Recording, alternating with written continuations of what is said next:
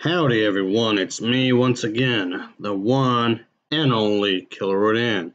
And today, as you can see, I'm still continuing my Disney movie marathon, at least for a little while longer anyway. So of course, I'll be talking about the movies, obviously the TV shows, t-shirts, shoes, merchandising, whatever the case may be. If it's related to Disney in any shape or form, then yes, there'd be a good chance I'll be talking about it. Obviously. Alright, gotta get my cup of Joe. Yeah, my cup of Joe. I always gotta have my coffee. Yeah, I'm always drinking coffee. Always been a thing with me. Oh, definitely. Yeah. Got my cup of Joe. Oh yeah. But anyway, now you can see from the title of this movie, this video, I mean, I've been talking about another Winnie the Pooh movie. Again. But this time around, it's a Halloween themed. Yippee! That's good news for me because I like Halloween. As far as I'm concerned, Halloween is a year-round thing for me anyway. So there you go. And even though I still have to wait a good while for it, but it's fine. It's whatever. Anyway, the film I'll be talking about is the one titled. Yeah, it's this one, folks. Of course. This is what you would call a direct-to-video animated fantasy adventure comedy film that was produced by the Walt Disney Pictures and, of course, along with the help of Disney Tuna Studios, of course. And yes, of course, I just thought I'd just talk about this. Obviously, might as well, of course.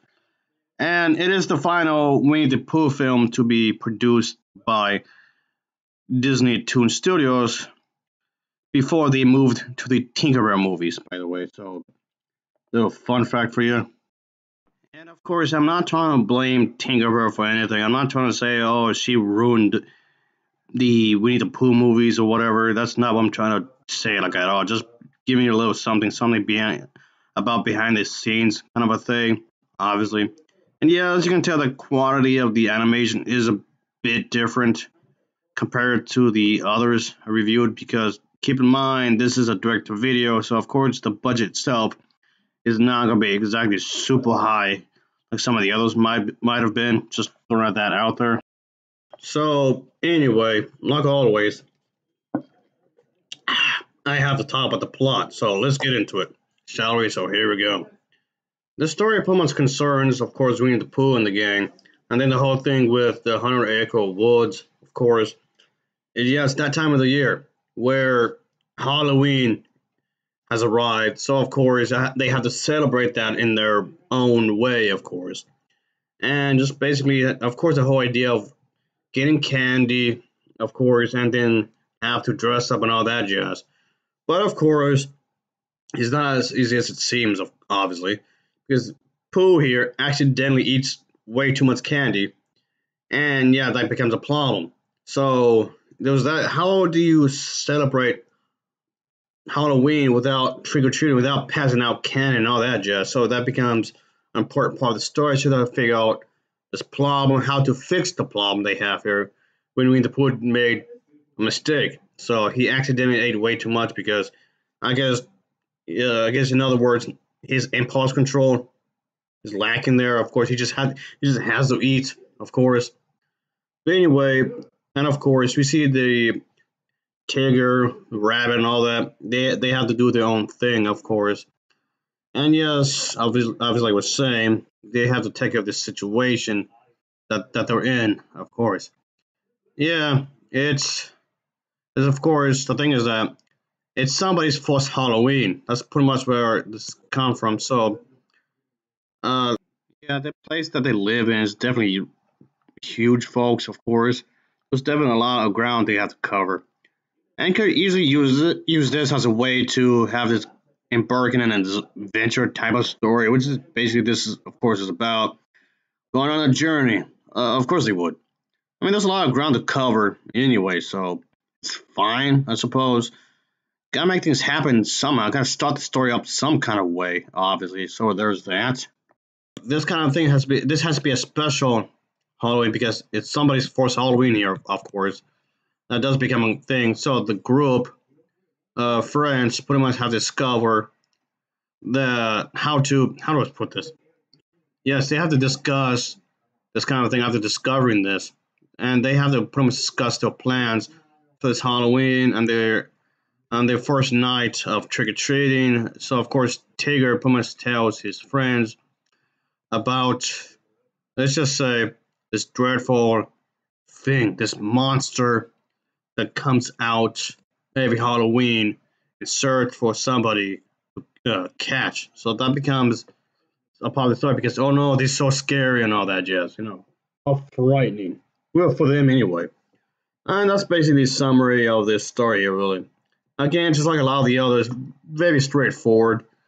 And these characters are in this situation where they just have to just deal with this thing they have right here, of course. And they just have to figure out how to pretty much say everything the way it should be. Trying to have some fun, but of course, it's not as easy as it seems. So it's something just has to be prompted up, of course. Gotta have some kind of, I guess, conflict, I suppose, in some kind of way. And that's what's going on here. Yeah, that's about it, really. I mean, there's other bits and pieces I want to talk about the story, but I just want to leave it at that because, like I said before, I don't want to spoil the story. I don't want to spoil too much of the plot. I'd say it's worth watching, of course. I thought this was nicely done for what it's worth, of course, for what they're trying to do here, obviously. Again, yes, it is on Disney Plus, of course. So if you're not seeing this, you always check it on there, obviously. I mean, I assume they don't change it or whatever, of course, which they've done before. Change some things on there. But anyway, I just thought, like I said, I just thought I'd talk about it since I spoke about the others. But this will be my last review for Winnie the Pooh for now, anyway. For whatever reason, I'll bring them up later, I guess. But just for now, for the time being, will be my last review for Winnie the Pooh until I have a reason to bring them up, of course, in this channel. And I'm not sure how long that's going to take, really, folks. I'm just throwing it out there. So maybe this could be my last video for him for a good while until later. I'll bring him up for whatever reason. Just thought I'd let you know. But I just thought, like I was saying, since I covered the others, I might as well go to this one. I might as well. But like I said multiple times before, if I covered one installment of a series, I might as well cover them all. I mean, unless there's like a specific reason for me not to, but that's like my rule of thumb, of course. Yeah. But anyway, for what it's worth, like I was saying, it's fine. It's fine.